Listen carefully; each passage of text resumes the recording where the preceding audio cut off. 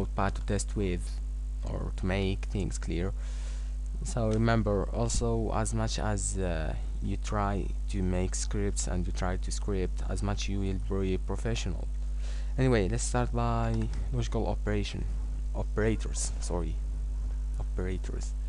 So basically, logical operators are and or yeah or and or and not. Those are the keywords, and also keywords cannot be a variable name.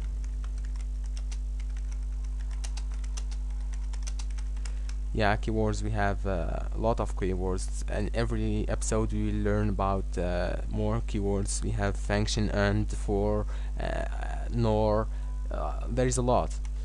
Yeah, so let me explain first of all. And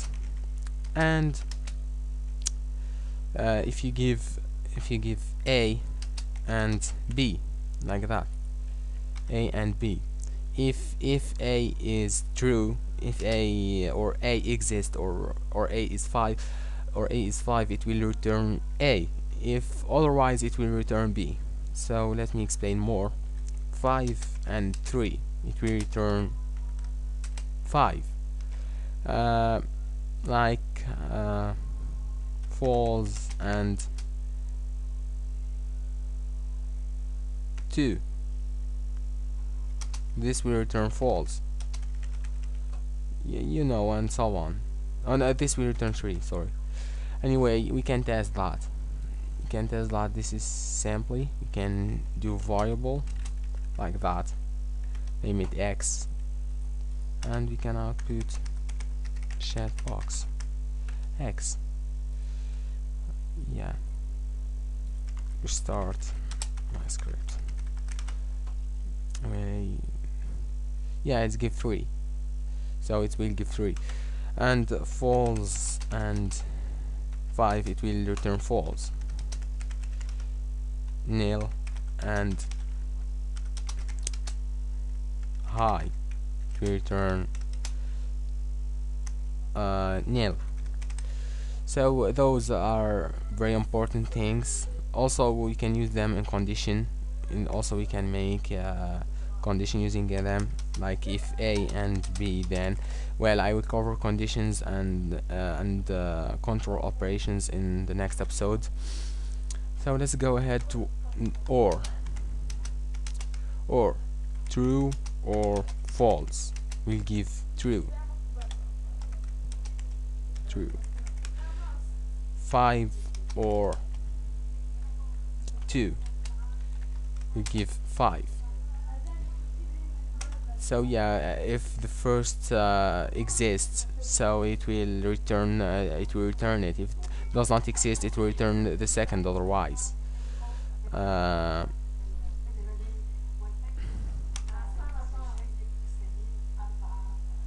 We can test that also. X equal, we do variable x equal 5 or 2, can test it, check. Pretty much it's 5. Also try to expect what are you waiting from your code, and yeah, it's 5, so it will output the first one. So this is basically or. To give a good understand, A or B or C. If A exists, then all this is true. If A or B or C exist, then all of this will be true. No condition, of course. If you make a condition and you said A or B or C, if any one of A or B or C exists, it will be true. And A and B and C, if any of those does not exist, it will return false. If any of those does not exist, A or B, or A and B and C, if B does not exist and A and C exist, for example, it will return false.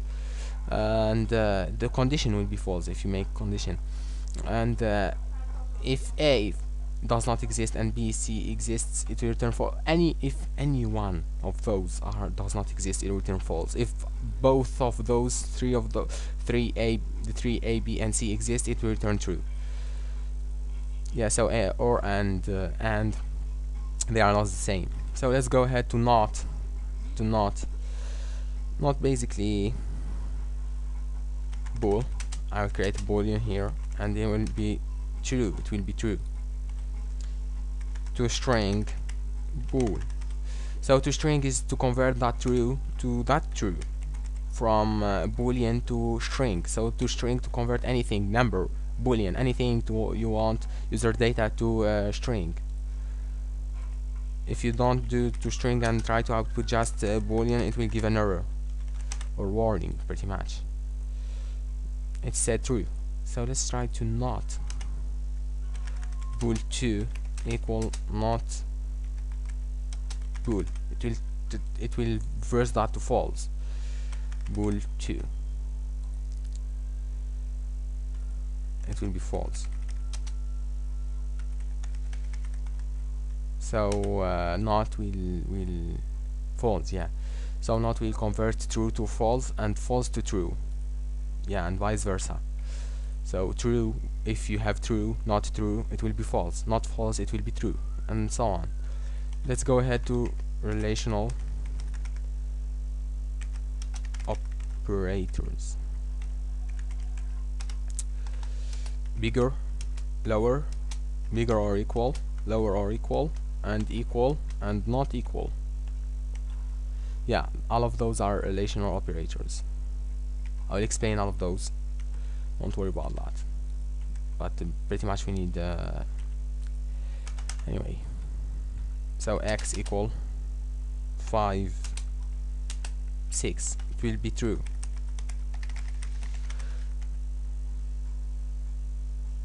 X to string, because it will return boolean. So if 5 is lower than 6, it will return true. He said, yeah, that's real. 5 is lower than 6, and it will output true. If not, it will output false, and in our case it will be true. I will not test that because it's easy. You can try that alone. 7, 3. Let me inverse that. This is true too. So this is lower and this is bigger. If I try that, it will be false. This is false. So pretty much bigger, lower, bigger or equal, lower or equal will be used just for numbers. Just for numbers.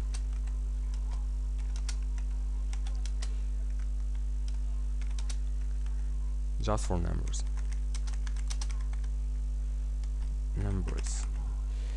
Anyway, that will be that, like that. Yeah. Just for numbers, and those two you can use it in anything else. String, booleans, anything else. So yeah, this is pretty much equal is the same. Is pretty much the same. This is still true, and this is still true.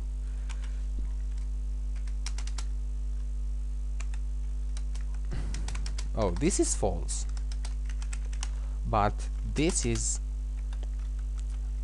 one here is true. This is true, and C equal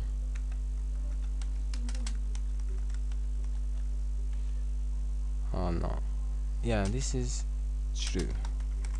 Anyway, so let's explain this and this. Double equal sign means x, for example, x equal 5, y equal 5. To check if x equal 5, we said x double equal sign and y. We can make a condition. So this is will return boolean. It will be true because 5 equal 5, x equal y. If we said like that, it will be false. So if you have a string to, we have to change x to h2. So this is true, this is true. Anyway, You can try with booleans, tables, anything else, it will work fine. And this not equal, x equal 5, y equal 3, x equal is not equal to y. This is true.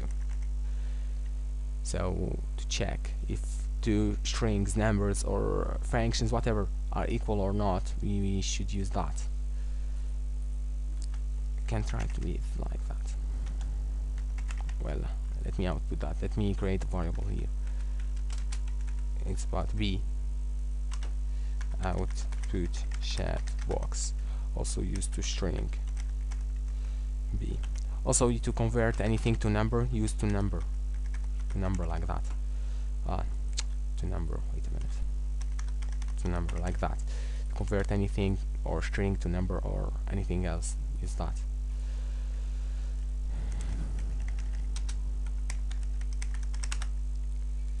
Yeah, that is it. True. It said true. So that is it. True. If we change that to h, it will be false. And if we change that to equal, double equal sign, it will be true. Anyway, I think that is it at the moment for this episode, and I'm gonna see you in the next episode. Do not forget to do subscribe if you haven't yet. Do like and post a comment below if you have any question. And yeah, see you next time.